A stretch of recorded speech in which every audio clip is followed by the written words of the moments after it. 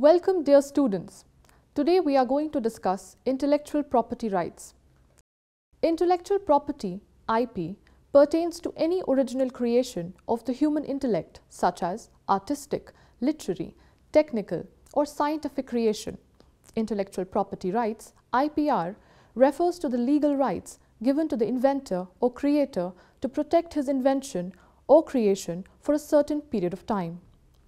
These legal rights confer an exclusive right to the inventor or creator or his assignee to fully utilize his invention, creation for a given period of time. In the ever-evolving landscape of commerce, creativity and technological advancement, the concept of intellectual property rights stands as a pillar safeguarding the fruits of human ingenuity. The intricate web of protections woven by trademarks, patents and copyrights serves as a shield, nurturing innovation, fostering creativity and stimulating economic growth on a global scale. Now we will discuss the brief history of IPR. The laws and administrative procedures relating to IPR have their roots in Europe. The trend of granting patents started in the 14th century. In comparison to other European countries, in some matters, England was technologically advanced and used to attract artisans from elsewhere on special terms. The first known copyrights appeared in Italy. Venice can be considered the cradle of IP system, as most legal thinking in this area was done here. Laws and systems were made here for the first time in the world, and other countries followed in due course. Patent Act in India is more than 150 years old. The inaugural one is 1856 Act, which is based on the British patent system, and it has provided the patent term of 14 years followed by numerous acts and amendments. Intellectual property rights mainly include trademark, patent, copyright, industrial design rights, geographical indications. Let's take a closer look at each one of them individually. Number 1, trademarks. A trademark is a distinctive sign or indicator used by an individual, business or organization to identify and distinguish its products or services from those of others. It can take various forms, including words, logos, symbols, names, and even colors. The primary purpose of a trademark is to prevent confusion among consumers regarding the origin or source of goods or services. Trademarks are the superheroes of the business world. Those unique symbols, names, or logos that make your favorite brands instantly recognizable. They are like the signature of a brand, creating trust and helping you navigate through a sea of choices. Imagine Nike without its swoosh, or McDonald's without those golden arches. These symbols are not just cool designs, they are the face of the brand, telling a story of quality and reliability. Now we will discuss the history and evolution of trademark system in India. Colonial roots. Trademark protection in India traces back to colonial times with early emphasis on preventing unfair competition. Trademarks Act 1940, the first statutory framework for trademarks providing formal legal structure for registration and protection. Trade and Merchandise Marks Act 1958. It replaced the 1940 Act aligning India's trademark laws with international standards for a structured approach. Trademarks Act 1999, a significant overhaul aligning India's trademark laws with global practices emphasizing registration, protection and enforcement. Amendments and strengthening. Ongoing amendments, including those in 2002 and 2010, addressing emerging challenges, streamlining processes and enhancing enforcement. Digital age and globalization. Adaptation to e-commerce challenges and global business dynamics, ensuring trademarks are safeguarded in digital landscape. Now let's discuss international engagement. India's participation in international treaties like the Madrid Protocol and the Nice Agreement aligns its trademark practices with global standards. Today, India's trademark framework reflects modernization, prioritizing brand protection, fostering innovation and staying relevant in the ever-evolving global market. Now, we will discuss the key aspects of trademarks. Distinctiveness. Trademarks must possess distinctiveness to be registered. The more unique and distinctive a mark, the stronger protection it receives. Next, is visual elements. Trademarks encompass visual elements such as logos, symbols, names, or even distinctive colors. These visual cues create a memorable brand identity. Now we will be discussing registration and legal protection. While registration is not mandatory, it provides enhanced legal protection. Registration provides exclusive rights to the owner, allowing them to take legal action against any unauthorized use or infringement. Next is duration. Trademarks can be renewed indefinitely, provided they continue to be used and renewed according to the regulations. The next is memorability. A successful trademark is memorable. It leaves a lasting impression on consumers' minds, making it easier for them to recall and choose the brand over its competitors. Now let's discuss Indian Trademarks Act. The Indian Trademarks Act specifies that any mark which is distinctive, that is, capable of distinguishing goods and services of one undertaking from another and capable of being represented graphically, can be a trademark. Since trademarks do not grant exclusive right that could be exploited, there is no need to limit their validity. But without time limit, trademark validity would lead to unnecessary number of registered trademarks without any applicability. In India, the initial term of trademark registration is for 10 years and thereafter it has to be renewed from time to time. The applicant can apply for trademark registration at Trademark Registry Office, Mumbai, which is the head office, Delhi, Kolkata, Ahmedabad and Chennai. Now students, let's discuss infringement of trademark. Infringement occurs when someone else uses a trademark that is same or similar to a registered trademark for the same or similar goods or services. In case of infringement, false product is passed off to customers in impression of genuine product. Thus term passing off is used for such type of practices. The passing off product is very detrimental for trade as it takes away market share of genuine producers. Besides, the consumers are also deceived and suffer from subpar product quality. Now students, we will discuss patents.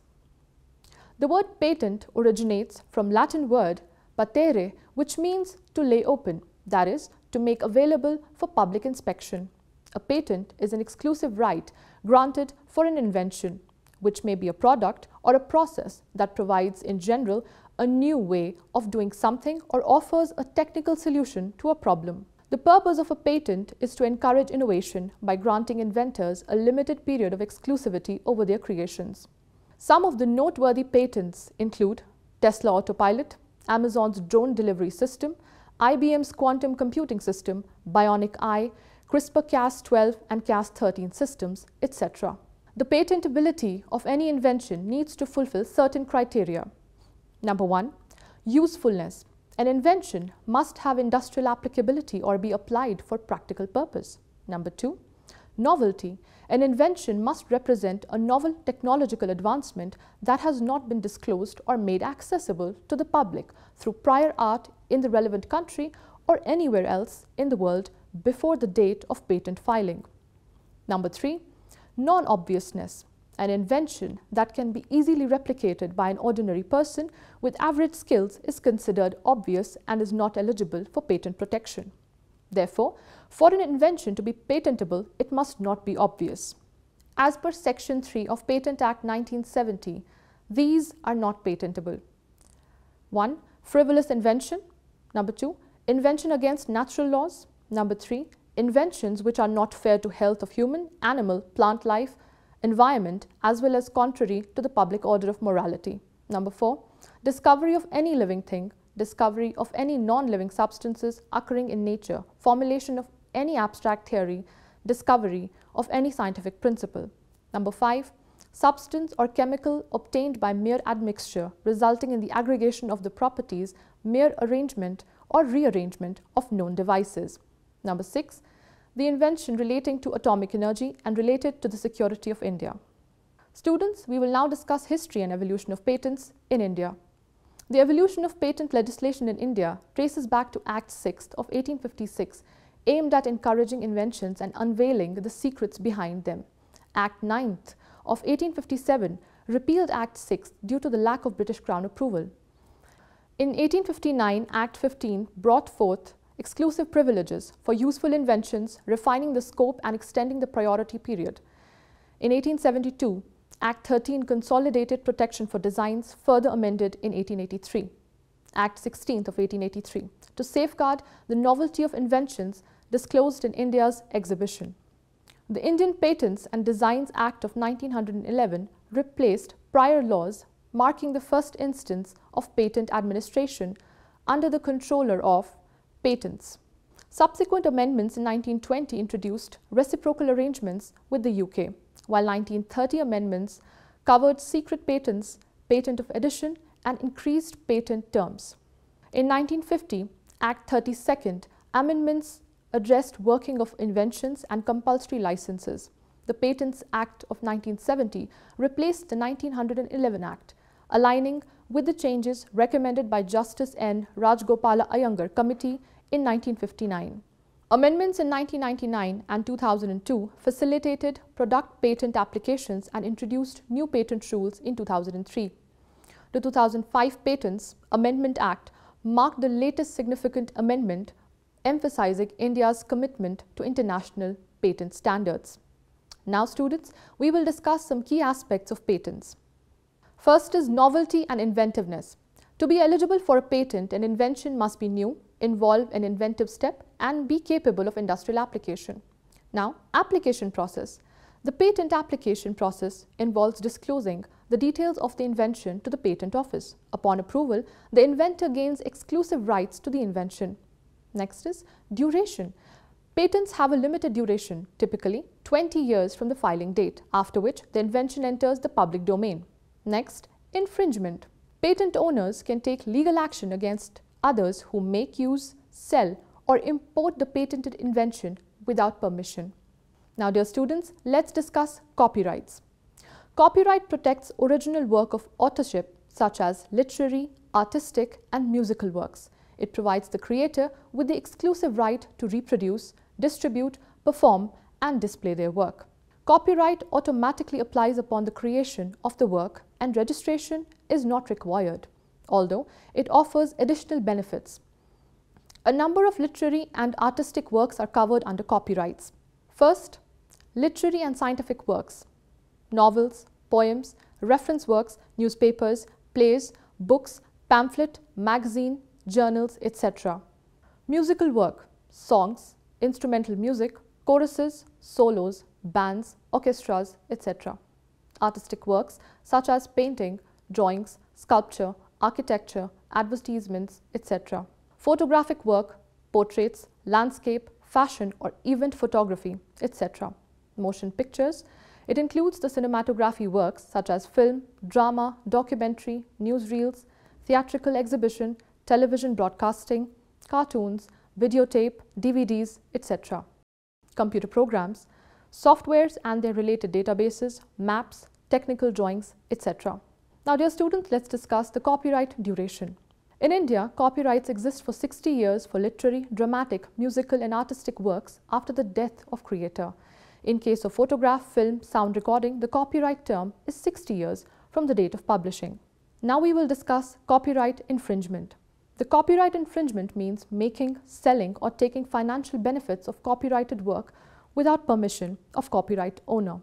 It is a criminal offence and the minimum punishment for infringement is imprisonment for 6 months with a minimum fine of Rs 50,000.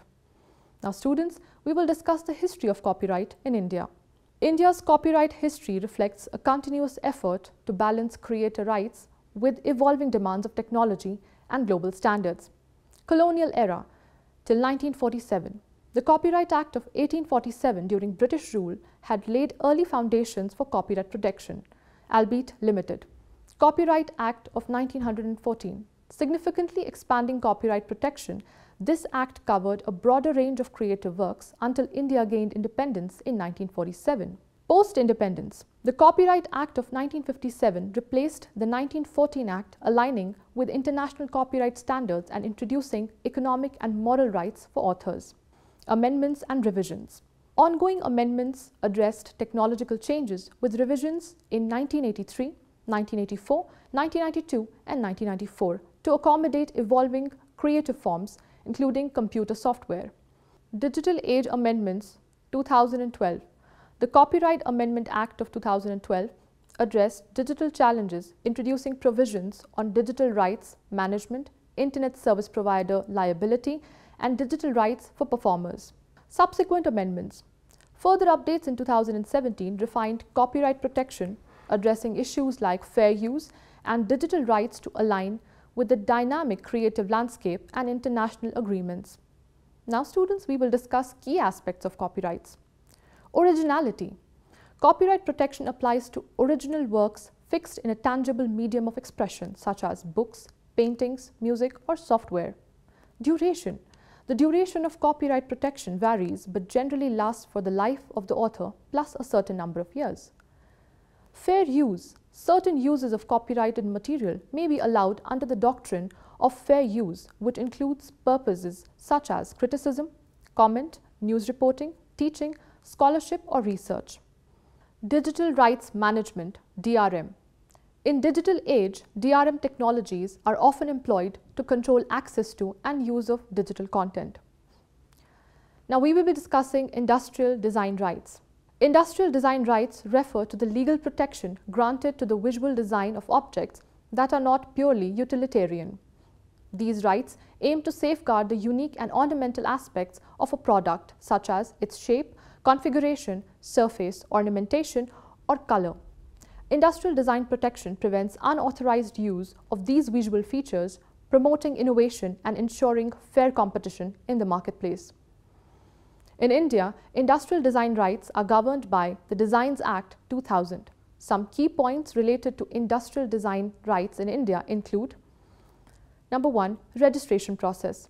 To obtain protection, designers need to register their designs with the Design Office of the Controller General of Patents, Designs and Trademarks. The registration process involves submitting an application along with representations of the design. Number 2.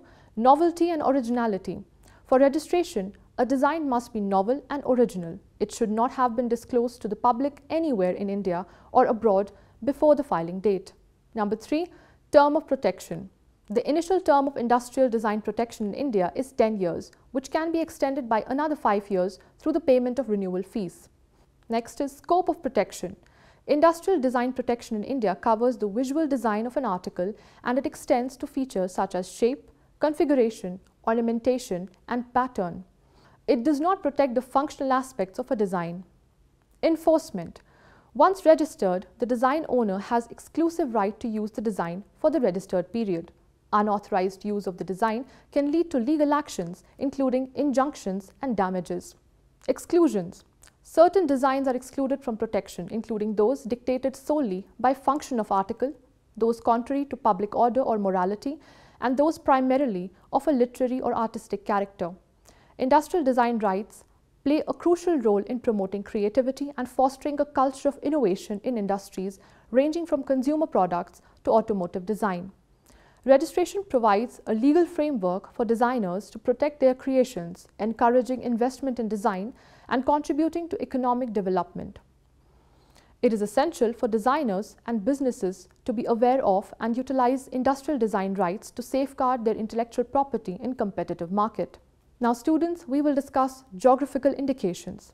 Geographical indications, GIs, refer to indications that identify a product as originating from a specific geographical location where a particular quality, reputation, or characteristic of the product is essentially attributable to that place of origin. Geographical indications are a form of intellectual property rights that aim to protect and promote products that have strong association with a particular geographical area.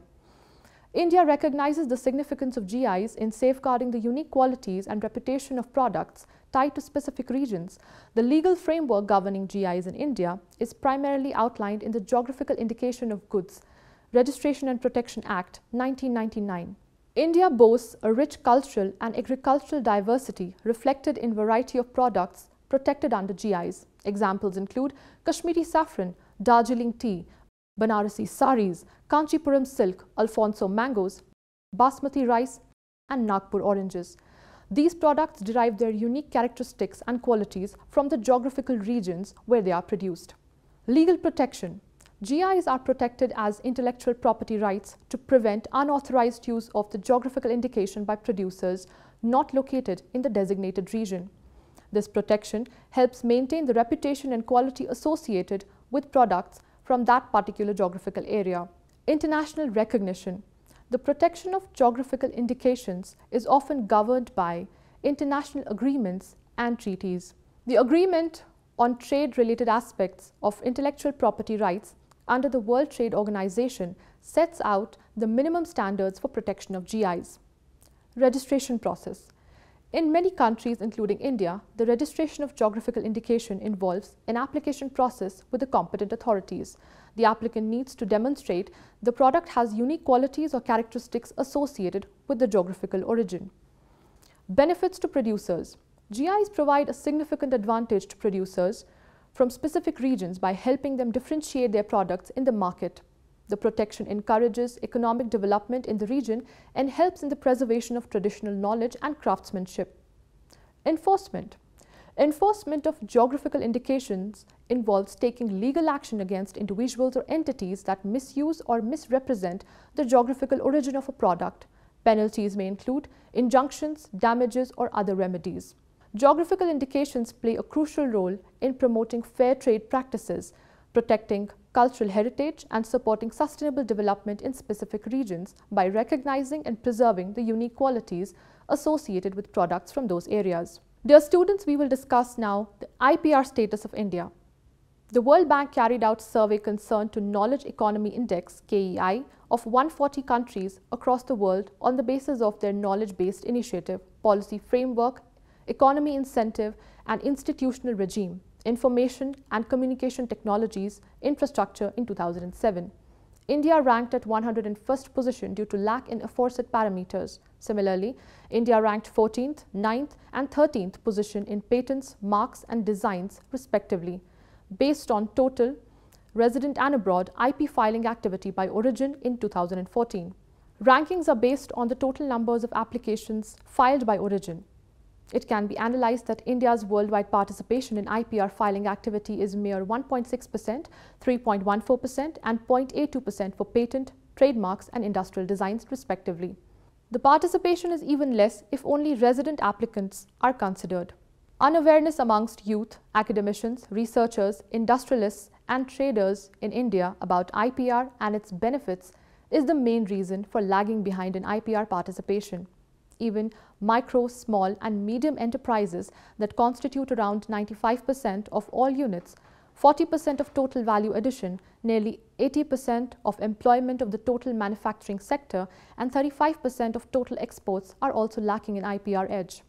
Due to these reasons, there was no Indian multinational company in top 100 patent applicants worldwide during 2003 and 2012. Indian industries can survive if they prepare themselves as per the local as well as global IPR needs, as a strong IP portfolio makes a good business sense by securing loans, enhance market image, attract good alliances and investments. Thus, there is a dire need to develop appropriate guidelines to rationalize IP strategy. Definitely, India has the potential and skills to emerge as global leader if appropriate IPR strategy is practiced to improvise its share in global trade. Now students, we have come to our conclusion. Intellectual property rights are fundamental to fostering innovation, creativity, and economic growth. Trademarks, patents, and copyrights serve as essential tools for protecting the diverse range of intellectual creations. As technology advances and global markets interconnect, the importance of robust intellectual property systems continues to grow, ensuring that creators and innovators are incentivized to contribute to the progress of society. With this, we conclude today's lecture. Thank you.